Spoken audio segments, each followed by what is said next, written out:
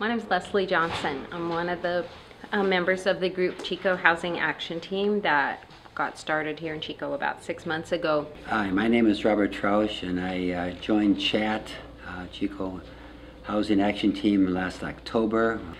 I joined because I was aware of the problem nationally and locally of homelessness. We've had a lot of pushback in our own community up to this point about this issue from the police and the city fathers.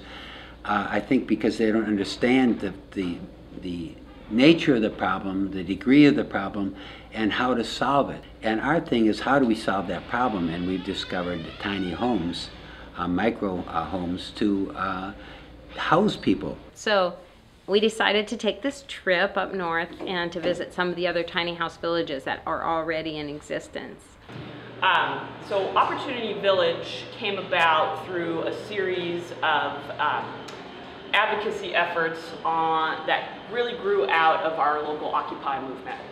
And they came to the city council and at some point proposed this idea of an Opportunity Village.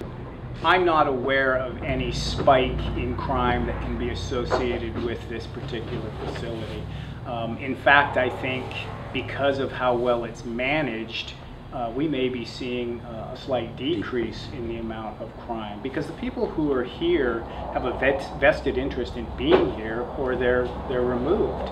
I think that goes back to our misconception of holding things to middle class standards, that we need all these things in order for each person to exist.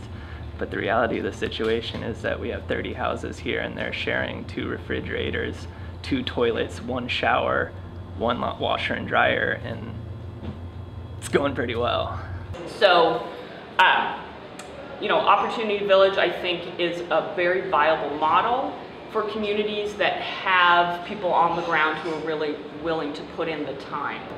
I have received 0 complaints, either criminal or quality of life or impact, from anyone working or living near those sites. And it has taken a long time for the city to come to grips with an idea that something like this could be successful. And again, even myself, I was initially a little skeptical because we've had some significant failures with some of the previous attempts. But what I think makes this so successful is that there are some rules and there are some expectations for people, and there's some responsibility given to them, and there are some teeth to those rules. If you can't abide by the rules, you have to go. What's needed is the financing and the availability to resources not in our control as a group, meaning land, meaning zoning, meaning legal technicalities that need to be worked out and can be worked out because they've been worked out in other communities. As far as the community itself, once we start the community, I see it as a collaborative effort between the city, the fire department, the police department, the faith-based community, CHAT, and other service organizations in our community, all collaborating and working together to make it be successful.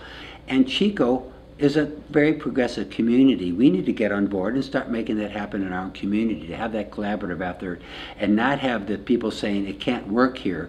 We're unique in some respects, but it's not a unique problem. It's a national problem, and we're finding national solutions for that, and those solutions are micro housing, smaller homes that people can afford and feel safe in. And so we need to go to that model in our own community and take care of the people in our community who are disenfranchised, as I said earlier, for so many reasons, whether it's because of military, because of violence in the home, because of loss of a job, because of addictions.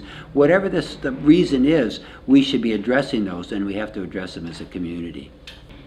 One of the things we've thought about is what we would like to call the village, if we get a tiny house village going in Chico, and in line with the other names that we've heard about, like Dignity Village and Opportunity Village and Quixote Village, which is like Don Quixote.